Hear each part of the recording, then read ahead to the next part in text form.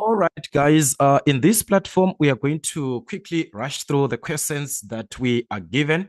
That is focusing with our DC machine, working with a DC generator. We've got questions that we are going to quickly go through from our exam revisions. So this is April 2024 exam that we are going to consider on question number 2. You are given 2.1, state where exactly interpoles are located. Where exactly do we have the interpoles? Okay, so we do understand that the interpoles, they are located midway between the field poles. So these are located in the midway.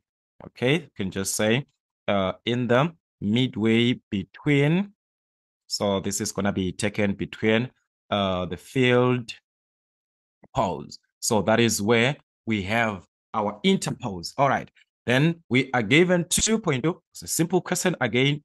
Draw fully labeled circuit diagram of a separate, take note, it's separately excited DC generator.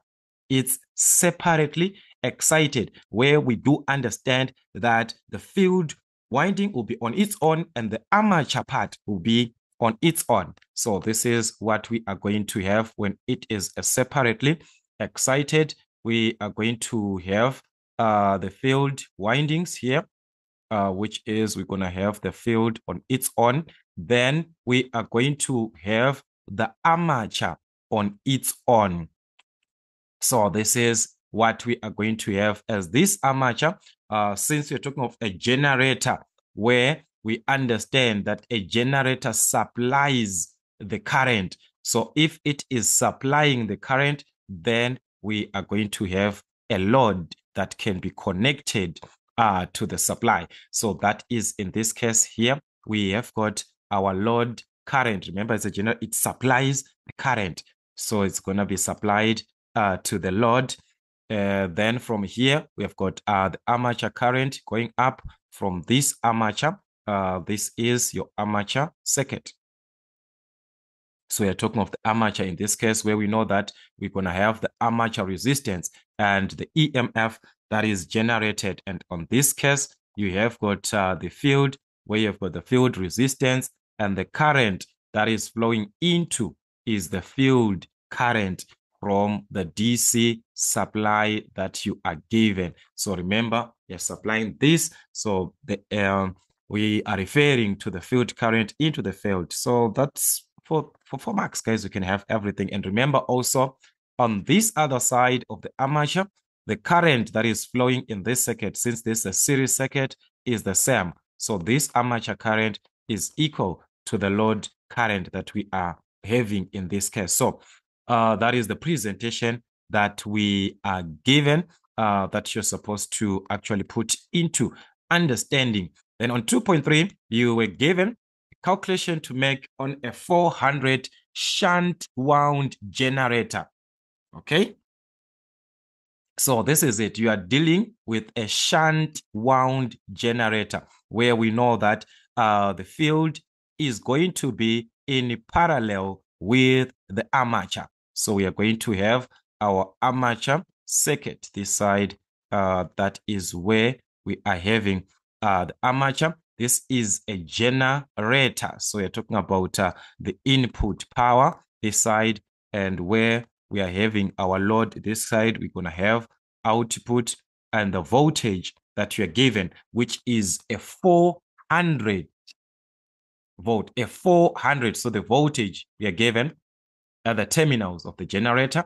Remember, the generator, guys, as I said, it supplies the current from armature. The current is going to be supplied this side. So there we have got the armature current, which is supplying this. At this point, there's a current that is going to flow into the field, which is the field current supplied to the other part. We're going to supply to the where to go to the voltage, where we're going to have the power output, where we have got the load current, which is opposed with a motor. The motor is drawing in the current, while the generator is supplying that current.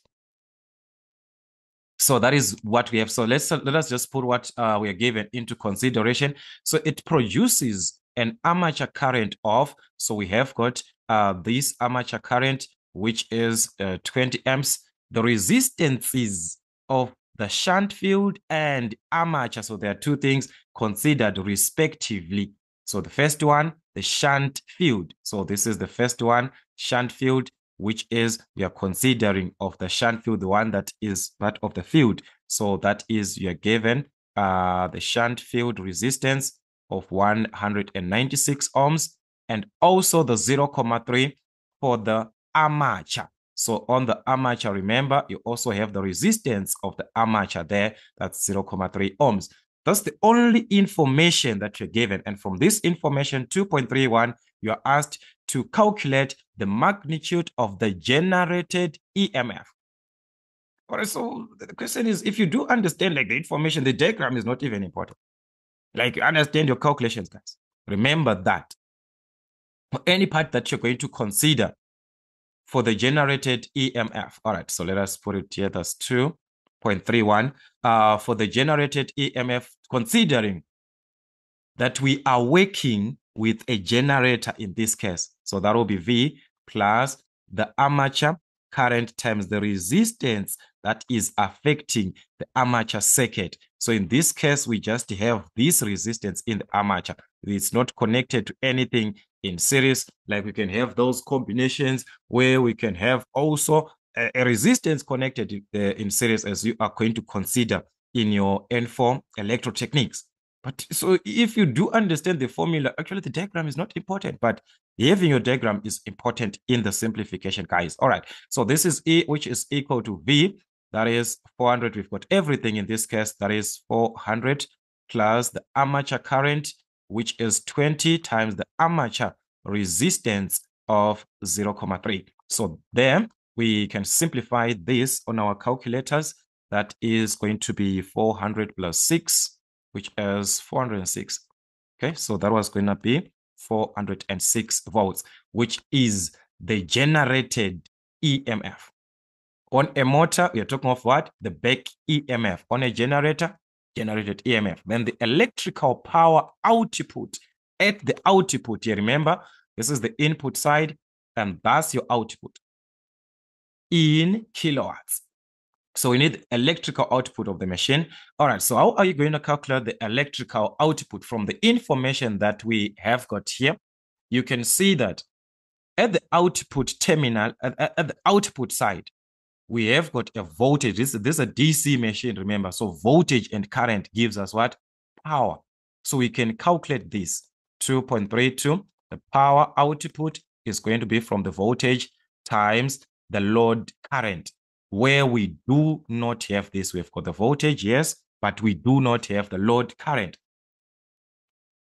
Let's consider what was happening on our diagram. Remember, from the armature current, which is supplying from our Kirchhoff's law, this is our armature current here, which is supplying the field current of the shunt and also the load current. So there we can apply our Kirchhoff's laws. Remember, our Kirchhoff's laws there can be applied to calculate these currents. That is, this armature current, it is equal to the sum of these currents flowing away from the junction, because the armature is going to the junction and these two are from the junction. So it's the sum of the load current and this field current. So you're going to take this to the other side because what we need is the load current. So it's going to be armature current minus the field current, giving us the load current. So when we need the load current, we are going to use the armature current minus the field current. Armature current minus the field current. Okay, this is what we are going to need to calculate the load current, which is this one. But as we can see on this formula, we have got the armature current, which is fine. We have got this. What about the field current? We check, we do not have the field current. But we can obtain this because the voltage that we are seeing is the same voltage that is across the field. Across the field, that voltage of 400 is the same that is across that shunt field. So with that knowledge, we can calculate this field current from the voltage and the shunt field resistance. So that means our field current is going to be the voltage over the shunt field resistance, meaning to say that is the voltage at the terminal of 400. So we've got the voltage at the terminal. The resistance of the shunt, we have got this, which is 196. So that's it. So sometimes you have to formulate these equations, to fill in the formula that you are given. To fill in that formula, there are other formulas behind also that you need to work with. So that was going to be 2,041 amps as the field current. So with the field current, we can calculate the load current from this, which is the armature current, that is the 20 amps, minus the field current that we calculated now, that's 2.041, giving us the load current, and that was going to be 17,959 amps. So that is our load current. Why calculating this? Remember, where we need to apply this is the calculation of the output power. The output power. That is voltage at the terminal, 400 times that load current that we calculated. All right. So remember, we calculated this 17,959. So that was going to give us the power, which in this case was going to be 7,183.6 watts. But they are saying this is supposed to be in kilowatts. Kilowatts. So how do you convert to the kilowatts? Simply divide by 1,000. The answer will be in kilowatts, which is 7, so it was supposed to be 7,1836, which is going to be 184 kilowatts. All right. So you can also fix this on your calculators, guys. Remember to fix your calculator to 3 decimal places given the instruction that you're working with under an exam. So that was it on the output power. You were supposed to work with the current, but in calculation of these currents, there are formulas within that you're supposed to work with. So understand the characteristics that you consider from your diagram. Understand your diagram. Okay, what is it that you consider a shunt? This is a parallel connection. So know your formulas. From the formulas that you are given, you connect those formulas to answer a certain question. In most cases, that is how your questions are going to be given as. All right, so let's work on more questions on our DC machines, from the DC generator, DC motor, from to the efficiency and so on. So that is it from Mason African Motives. Till we meet again.